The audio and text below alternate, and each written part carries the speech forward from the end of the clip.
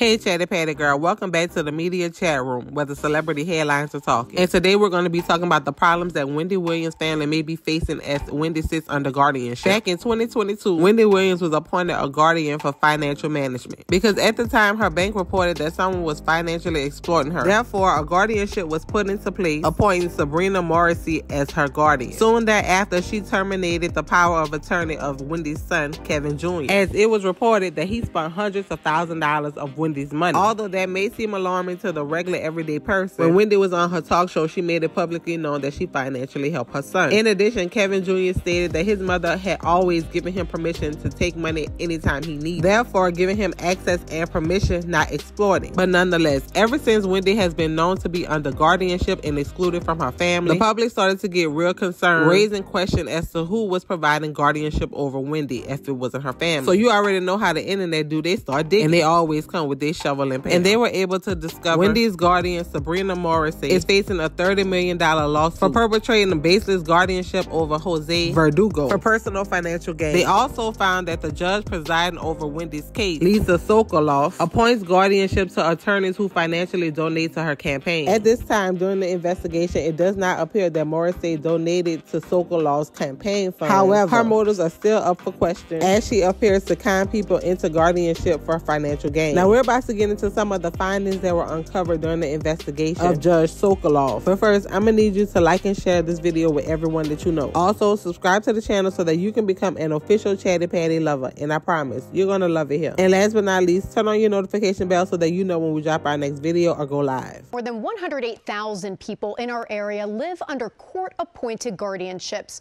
Our investigation found a number of issues within the adult guardianship systems in New York, New Jersey, and Connecticut. They include courts not keeping track of guardianship records and guardian fees, guardians filing incomplete paperwork, courts not having sufficient oversight of guardians, and people questioning the power provided to guardians, including the ability of guardians to isolate people from family and friends. Now, before we uncover some of the findings that were discovered in the New York guardianship program, let's first tap into the documentary that was shot on Lifetime called Where's Wendy Williams. This documentary sparked an outrage with Wendy fans because it gives an inside glimpse and confirmation of people that surrounding Wendy Williams who's not taking care of her and isolating her from her family. Now, originally her family even received backlash because no one understood why Wendy Williams was doing this documentary, as it appears to show her health in decline, showcasing her recent diagnosis with dementia. However, her family seems to be grateful of what this documentary should have revealed, which is her need to be around family, and a judge overturning the guardianship of Wendy from a complete stranger to her family, whose only intentions for her is to get better. Now, Wendy's guardianship is coming up for renewal soon, and her brother did an interview with ET stating that the family will be a part of that process. She is my sister, you know, because all this distance in between has created such a wedge, and then you have all the people involved. And then you have social media and everything. Do you think, though, that she would have been able to get the help that she needed if this documentary wasn't done? Because now it feels like your family's taking on a whole new fight that maybe they weren't doing before. It wouldn't have happened. For me, it wouldn't have happened without the documentary. Mm-hmm. For me, mm-hmm. Because I wouldn't have known how to be involved. Right. And kind of right now, and I think what I'm buckling now, what I'm thinking is the regret,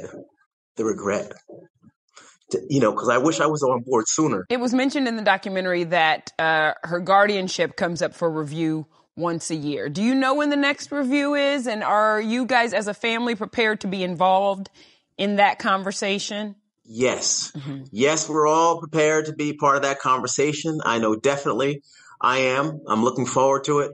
And unfortunately, I don't know when that renewal date's coming up or when that conversation is going to be had. I'm hoping maybe sometime this week. What is it that the family wants for Wendy? I want the family to become the guardian. And you guys are ready to take care of her? 100%. We have a certain degree of intellect and we can, you know, definitely kind of, you know, pull and figure things out. So there's no doubt in my mind that we'll be able to help Wendy. You know, I think that, you know, the guiding light for her that would really set us aside from anybody else would be that we have a love for Wendy. Got it. You know, and we truly have her best interests in mind. Now, although the family may be hopeful as to what this documentary reveals, there's still a big fight ahead of them and a system to take down.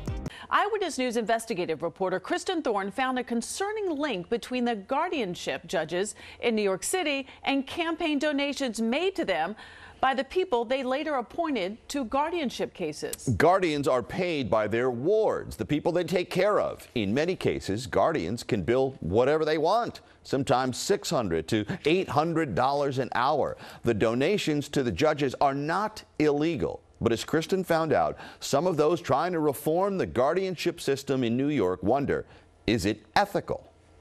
When the guardian for Nathaniel Lamar wanted to sell Lamar's multi-million-dollar townhouse in Cobble Hill, Judge Lisa Otley appointed as the broker a lawyer she knew from a previous guardianship case, which is allowed under the law. The lawyer netted $210,000 in commission from the sale of the property. We found that 3 years before that, the lawyer, Michael Benjamin, donated $500 to Judge Otley's election campaign. Benjamin told us the donation was not a conflict of interest, and a spokesperson for the court system said the same, telling us judges make appointments based upon performance and availability. Both the lawyer and the spokesperson said judges cannot see who donates to their campaigns. But we put the names of the guardianship judges in New York City in the Public State Board of Elections website and found numerous examples of judges receiving donations from guardianship lawyers. We then used the state's public guardianship appointment database and found that in many cases, those same lawyers received guardianship appointments from the judges they donated to. For example, in 2021, attorney Daniel Antonelli donated $500 to Judge Rosemary Montalbano. The judge gave him 4 guardianship appointments in 2022. In 2021, the law firm Carasaniti and Andrio donated $500 to Judge Charles Troya. In 2022, Judge Troya gave 9 guardianship appointments to one of their attorneys. Judge Lisa Sokoloff gave 7 guardianship appointments this year to attorney Paul Medeiros. We found he donated $1,000 to her this year. We brought the donation data we found to New York State Senator Brad Hoylman, the chairman of the Senate's Judiciary Committee. You can't draw a straight line between political donations and public policy. It's never that clear whether you're in the legislative branch, the executive, or the judiciary.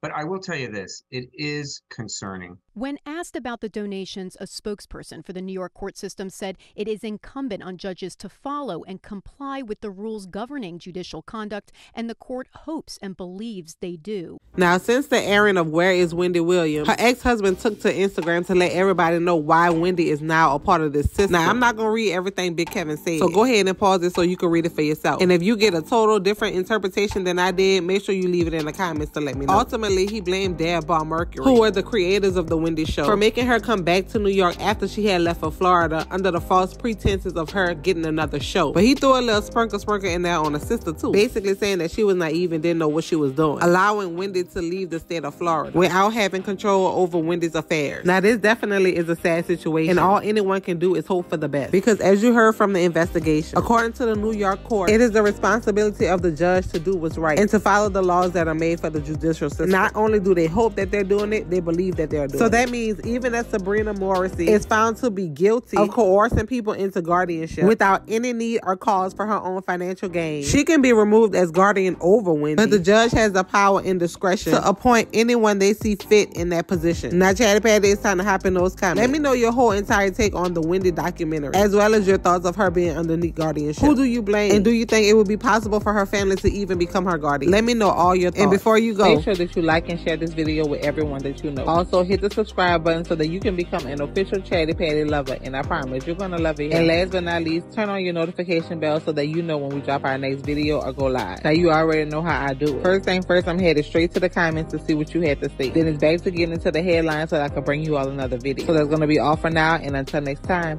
bye bye.